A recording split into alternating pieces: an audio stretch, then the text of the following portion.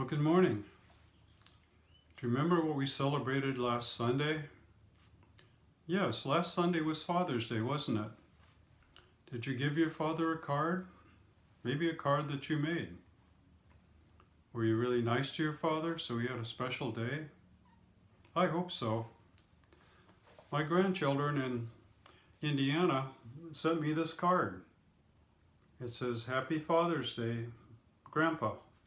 And inside, they wrote little notes telling me how much they cared about me.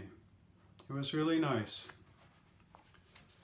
Well, today, in today's lesson, we're going to talk about a father and how much he loved his son. But before we do that, I'd like to pray. So bow your heads and let's begin.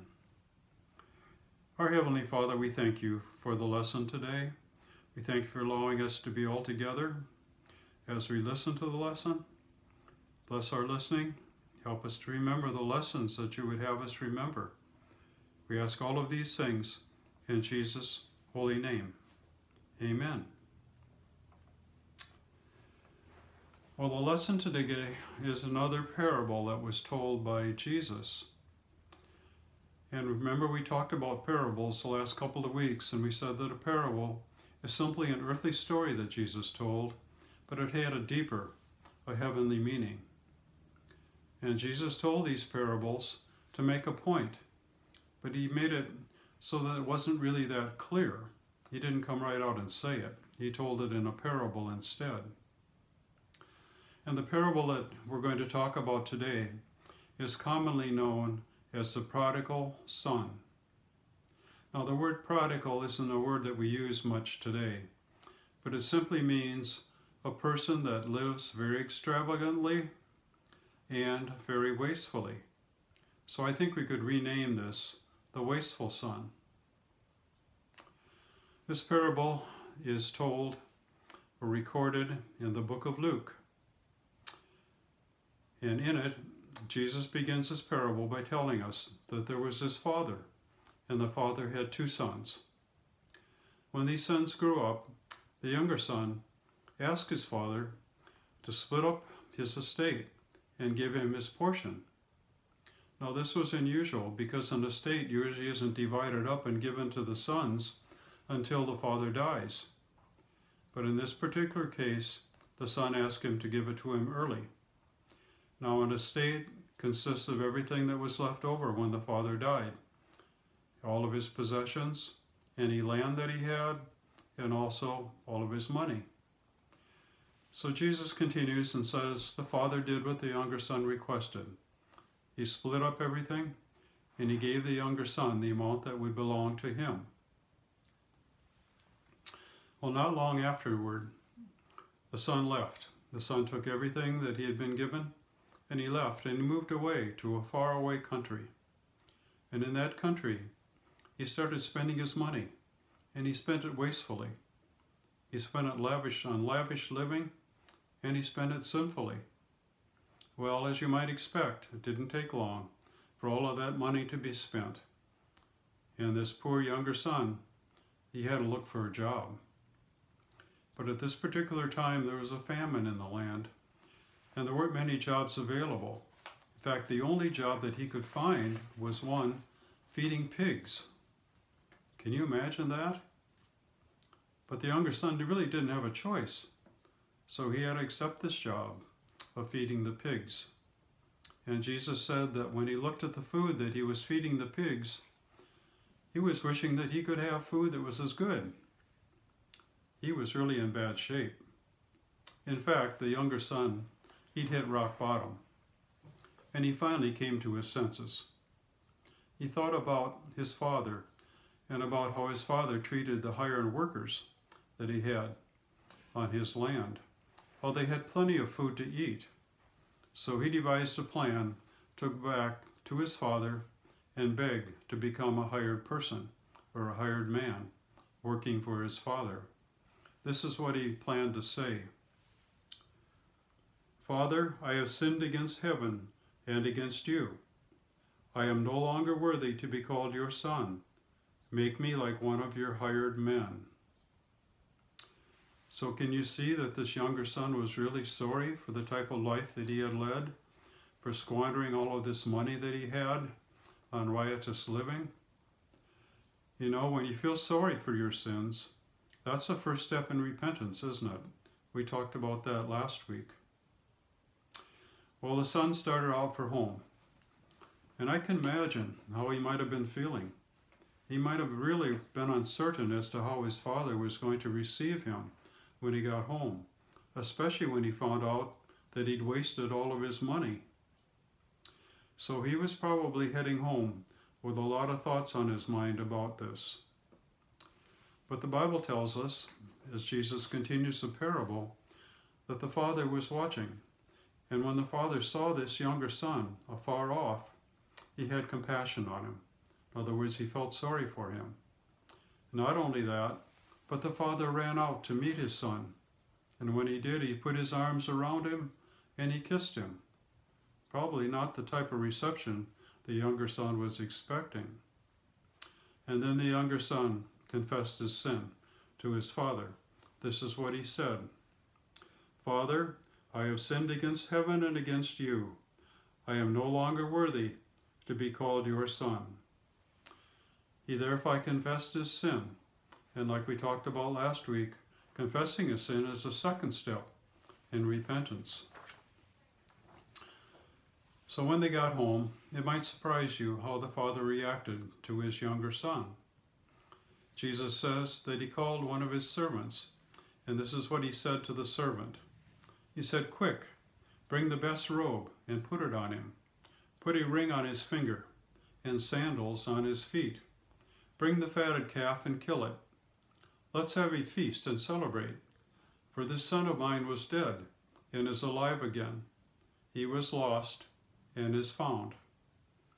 And the servant complied, and they began to celebrate that the lost son had returned.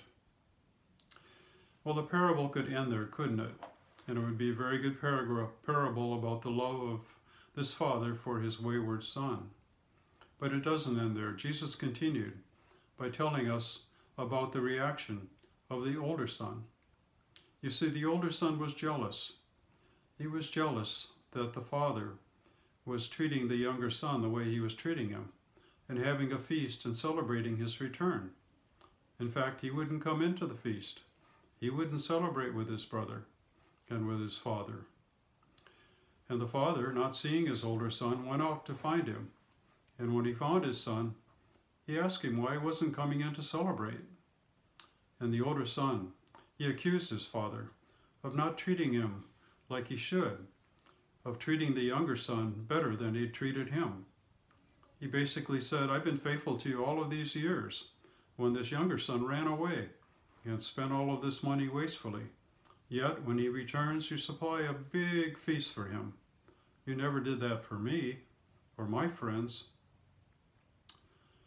And that's where the parable ends. We don't know whether the older brother went in or whether he didn't. That's where Jesus ends this particular parable. So let's talk about what this parable might have meant.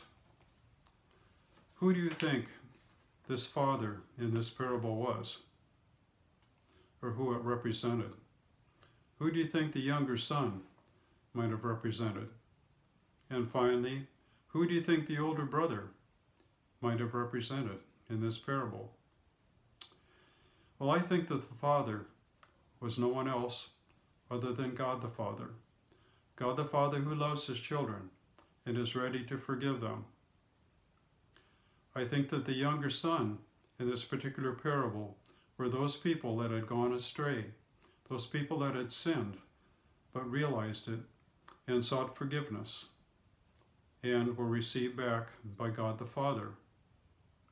And finally, what about the older brother? Who did he represent? Well, I think he might have represented the Pharisees, those people that continued to think themselves better than others and who rejected Jesus and all of his teachings. So I think that's what this particular parable was all about. So finally, what can we learn? What lessons can we learn from this particular parable that might be applied to us? Well, the first thing I think that we can be reassured that God loves us, that God loves sinners, and that He loves us more than we can ever understand.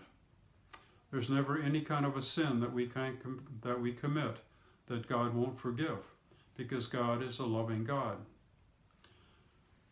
And we are the sinners. We're those lost people, of course, that sin daily and need forgiveness, like the younger son. But we come to our senses, don't we? And that's when we repent of our sins, so that we can have that forgiveness from our Heavenly Father. Secondly, I think we can learn that we shouldn't look down on other people or think that we're better than those other people and more deserving of God's love, because that simply isn't true. We shouldn't be like those Pharisees that thought themselves better and yet rejected Jesus and the forgiveness that He offered. So finally, I'd like to talk to you a little bit about why the Father loves us so much that He forgives us. Why do you think it is? Why do you think the Father loves us so much and forgives us of our sins? Well, the answer is pretty simple. The answer is that Jesus suffered and died for those sins on the cross. Yes, the Father loved us so much that He sent His only Son to earth to suffer and die for our sins, so that our sins could be forgiven, and so that a relationship with God could be restored as our sins were forgiven. So that's the basic thing that I think we need to take out of this lesson and remember all of our lives. No sin is too big for God to forgive, but it's only because Jesus suffered and died for our sins. So I think in our closing prayer, it might be appropriate to thank Jesus for suffering and dying for our sins, and also for God truly loving us. So let's close this lesson with a prayer. Our Heavenly Father, we thank You for this time together with these children. We thank You for this particular parable that shows the Father's love, that Father's love for us, His children. We thank You, Lord Jesus Christ, for suffering and dying for our sins on the cross, so that we might have that hope and promise of eternal life, along with the forgiveness of sins. And we thank You, God the Father, for loving us enough to send Jesus to die for our sins, and for accepting His atonement on the cross for our sins, and for forgiving us and loving us. We pray that You would bless and keep us in Your care, especially be with each of these children and bless them during the week ahead. We ask these things in Jesus' holy name. Amen. All right, that's the lesson for today. Thank you for listening, and we'll hope to see you all again next Sunday. Okay?